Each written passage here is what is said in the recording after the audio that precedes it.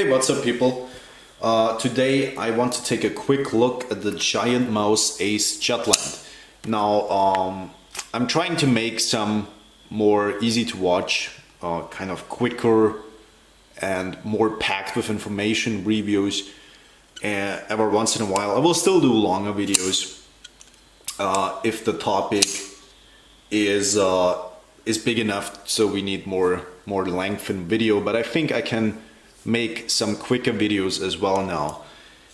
And yeah, starting with this Giant Mouse Ace Jutland. I have had this knife since the end of last year, and I'm gonna be really honest, I didn't overly use or carry it, but I used it enough so I can give you a good review about this knife. But just take that into consideration. It was not a daily carry for me, and I'm also not gonna keep this knife, and I'm gonna explain to you in this video why I'm not gonna keep this. But first I want to give you an overview what this knife is. So this is like a 3.4, 3.5 inch blade length, so it's 8.5 centimeters.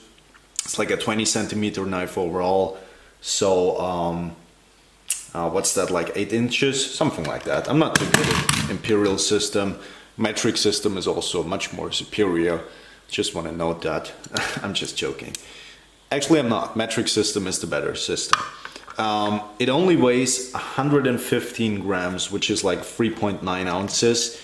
And so it's relatively lightweight for the size. And I think the biggest advantage of this knife is the nice and 3D contoured handle. In this case, in green canvas micarta. And yeah, the micarta is really bright when you get it, sort of at this corner, and it darkens up from the oils of your hand relatively quickly. So this handle will only get darker over time, which is beautiful. I think it looks much better this way than out of box. So yeah, it's only getting more beautiful. So you have a nice 3D contoured handle that feels like more like a fixed blade than like a folder. It feels really good in hand. The handle design is also very simplistic in a way, and you kind of hold it in a saber grip, so you kind of I mean, you can hold it in hammer grip, but this is really more of a saber grip knife, and so the kind of the blade sits at an angle, which is very comfortable for cutting actually. And I think you got a lot of good tip control in the back of the handle here, which is also nice. So yeah, the biggest advantage of this knife is that it's very lightweight and very comfortable in hand. And then obviously you get this clip point, which starts out at about 4 millimeters in the back, so it's relatively thick, but then it comes to a really nice and pointy, fine point, supported by a long swedge. I obviously like that, if you can't tell. And yeah, I like the Jesper Voxnes designs that have a little bit more of a pointy point. I think a lot of his tip designs are more stubby tips, and this is kind of a pointier and slicier blade shape, at least in how it looks. So yeah, I would prefer him to do more of the pointier knives in the future as well. So I like that quite a bit. That's also the reason I bought this, because I like clip points quite a bit. And yeah. Quality of this knife. This is a really high quality knife. It used to be like 200 euros, now it's up at 300, and it feels like a lot of the 300, 400 euro knives. Yeah, it feels really good in terms of construction, how it's built, how it's done. The action is smooth. Yeah, I would say it's like a medium action. I just tightened the pivot so it's still a little bit stiff, but if it's broken in well, the action is really smooth, and mine is just a little bit tight now. Medium detent, so it's not too hard, not too thin, not too light. And yeah, you can spidey flick this knife, you can slow roll it, and you can also open it like this. I think the flipper still works the best and is my preferred method of opening, but you have a lot of opening methods, so it's a fidget friendly knife. The liners are not titanium. These are actually a 420 stainless steel that's hardened. It's nice that they made the extra effort of hardening the steel of the liners, so it does wear a little bit slower. Yeah, you can see mine has a secure lockup. I tested the lock strength of this liner lock, held up just fine. And yeah, it's a very secure and relatively thick for a liner lock as well. And yeah, I like these lockups much more than the really early lockups because they're, yeah, much more, this is a much more secure way of locking up a liner lock. Blade comes also perfectly centered, and what else? The bearings this knife runs on are steel bearings. I will show you a clip how it looks disassembled. It's a very simple knife to disassembly and reassembly. You only have 2 T8s and then 3 T6s, and it goes, the knife disassembly is super simple, super quick, and goes back together also super quick. And yeah, I have no complaints there, even though I disassemble my knives not really that often anymore. I just wash them and clean them from the outside as best as I can, and usually that works out just fine. But if you like to disassemble your knives, this is a good one to disassemble. Originally the GM8, the Giant Mouse 8, is what this knife is based on. They did it like a sprint run on the GM8, and it sold so well that they made a production run. And this is like, this is a made in Italy knife, like most of the Giant Mouse knives. I think it's made by Viper. And yeah, it feels like a Viper knife and like an Italian knife because everything here is rounded off, crown spine, all the Italian stuff. The backspacer here is crowned as well. I think it's a titanium backspacer, and the liners, the backspacer, the clip, they're all bead blasted, and then we have a satin finished blade and like a belt satin. So it's not a, yeah, not a hand wrapped satin, but nice belts and satin. And yeah, the clip works well, goes in and out of the pocket super easy. It looks very simplistic, and it's also sturdy.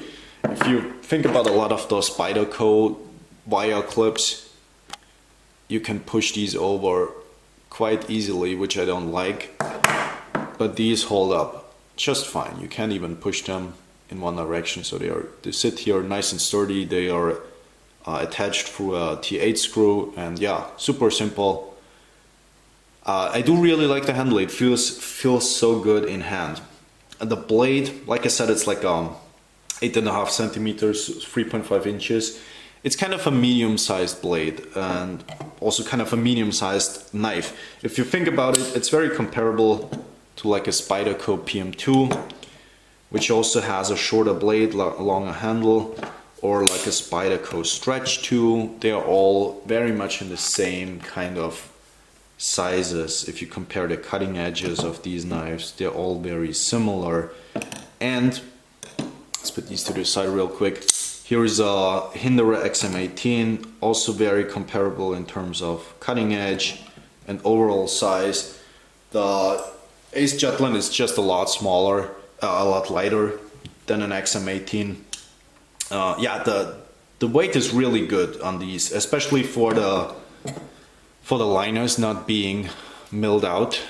These are full stainless steel liners without any reduction in weight, but this knife doesn't need it. It's very light on its own. I wonder how they do that, because that's for a 4mm blade, that's quite an achievement. Here's also a Chris Reeve Sebenza out of my pocket, just because I carry this today. So you can see the large Sebenza is a little bit longer and a little bit more of my preferred size. I don't really like these in-between sizes, like the PM2, XM18 3.5 or Ace Jutland. It's kind of a weird size to me because the cutting edge is relatively short. If you compare that, this is a Benchmade bug out and has about the same length of cutting edge, just a tiny little bit smaller. And the bug out is just a lot smaller and lighter knife. So yeah, you have to like the medium-sized knives like these. If you like a PM2, you will like the Ace Jutland because it feels a lot better in hand. If you like the XM18, you will like the Ace Jutland also, because this is basically the same size. And yeah, it's not a small knife, not a big knife. I usually either carry a small knife with a big knife or just a big knife on its own. So this is kind of a size of knife that I usually don't carry. So this is also the reason I sell this knife, because I don't like this size. But like I said, if you like the in-between sizes, you're going to be happy with this knife because it feels really premium. Did I say the price already? It started out at like 200 euros, now it's like 300 euros. A little bit pricey, but it's also very, very high in quality, so I can kind of see it. Yeah, let's talk about the blade performance more. I think the blade cut really, really well. Went through cardboard with the factory edge, very, very decent. It cuts zip ties. The tip is really pointy, really stabby. It's very comfortable for carving and cutting wood. This is marketed as like an outdoor or hunting folder. I'm not sure if I would go hunting with like a folder that has bearings in it just for the sake of cleaning it. I think it will hold up fine, but it's just way too much work to clean a knife afterwards. So you would be much better off with a fixed blade, in my opinion. But yeah, this is more of an EDC knife, to be honest. And especially with the Elmex steel. Elmex is an okay balanced steel, I would say. It's high in edge retention, it has a little bit of toughness, and it's also high in stainlessness. But I would say it leans towards the high edge retention, high stainlessness more than the high toughness thing. So it's, how is it comparable? I would say it's probably higher in edge retention in theory. It always depends on grind and heat treatment, obviously. But in theory, it's at like S30V edge retention, maybe a little bit higher and a little bit tougher, and also very, very stainless. But it's not super tough, and it's not super high in edge retention like S110V or something like that. But yeah, it's a good in between. I think it has quite a big carbide volume of molybdenum carbides. So it's not the finest grain structure in terms of steels, but yeah, it's an okay. It's like the knife size itself. It's an in-between steel. It's good in a lot of ways, but it's more of a edge retention stainless steel than it is tough. So keep that in mind. So you don't want to do a lot of these where you put a lot of pressure on the edge. The edge comes 2 feet out of box, by the way. It's a nice and sharp edge, and I think Elmex also supports the polished edges. If you like to put on like the really high polished finishes, this edge should be fine with that as well.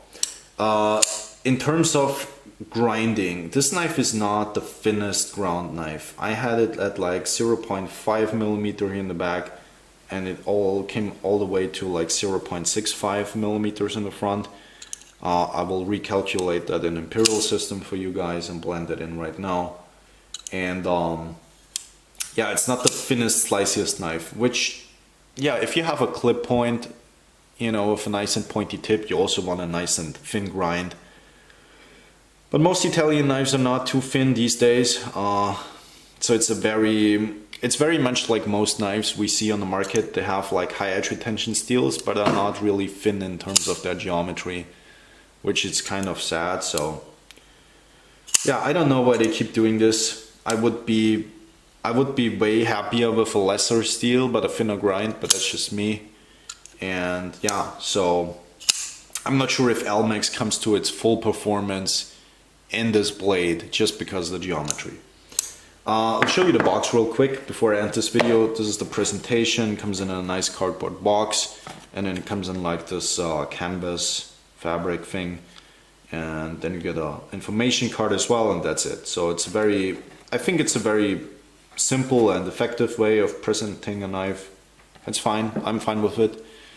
And yeah, to summarize all that, I think it's a medium-sized knife. If you like medium-sized knives, it's a good one. It feels really high quality. Performance is good. I wish it was thinner ground. Materials are really nice. The handle feels so good. The material of the handle and the ergonomics of this handle. I think Jesper Voxnes is really good at that. And yeah, it's just not for me because I like bigger knives or I like smaller knives. I don't like these in between sizes. So yeah, that's it. That's my summary of this whole thing right here. Thank you guys for watching, and maybe we'll see each other in another video. Goodbye, people.